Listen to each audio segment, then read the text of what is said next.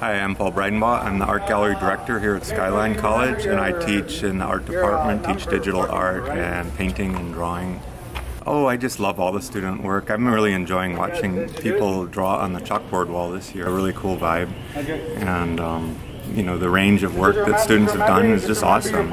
Oh, this is a great gallery. I mean, it's an educational resource, so students can come see works. We bring in artists from all over the world to have exhibits here. Students get practice preparing their own artworks for exhibition, and there's a gallery techniques class. Students can learn how to work in a gallery, what's behind the scenes.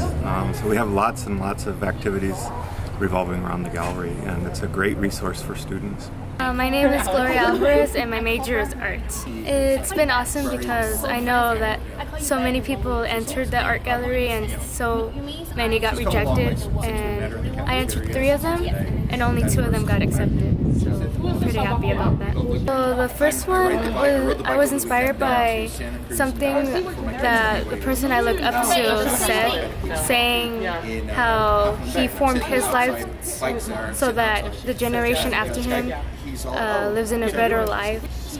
We should change some things so that our children and our children's children should live in a better world. I'm Kristen Chan, and I'm a bio major. I'm Alina Kirichuk, and I'm a neurobio major. It's really cool. It's nice to see how the different arts are done. Yeah, I didn't even know that we have so many talented artists. Because most of the things that we've seen, it's amazing.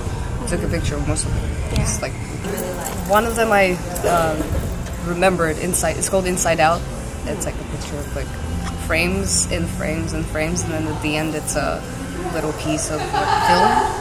Yeah. So yeah, it's pretty cool. My name is Amir Esfahani. I'm a professor of art and design at Skyline College, which is where we are.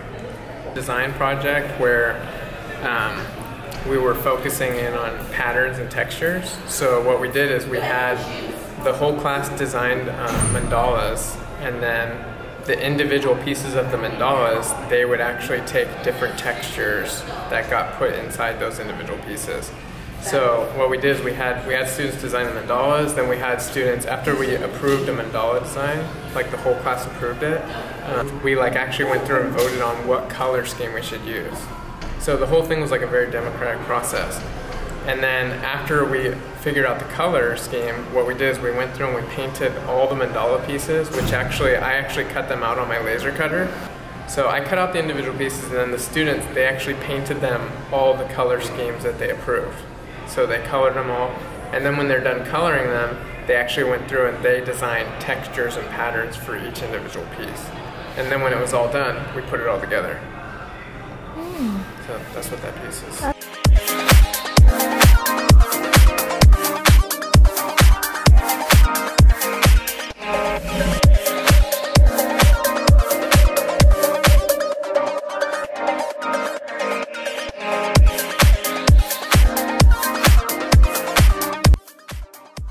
I'd say be confident in your work and just put your heart into it, because the more passion, you need to be passionate about your artwork. That passion could leak into your artwork, and it will affect other people. Don't be disheartened that it doesn't get in, because someone out there is gonna like it. Just try out everything. Put your work in the gallery, go to galleries, talk to your professors, talk to other students about artwork, about anything about art. And the more you learn, the better you get, and just practice more. Just a lot of practice. It would get you pretty good. Just go for it. Just do what you feel is a good art piece or a good artwork, and don't listen to what other people say. Oh, you should enter this or you should enter that. Just enter what you feel like you should enter.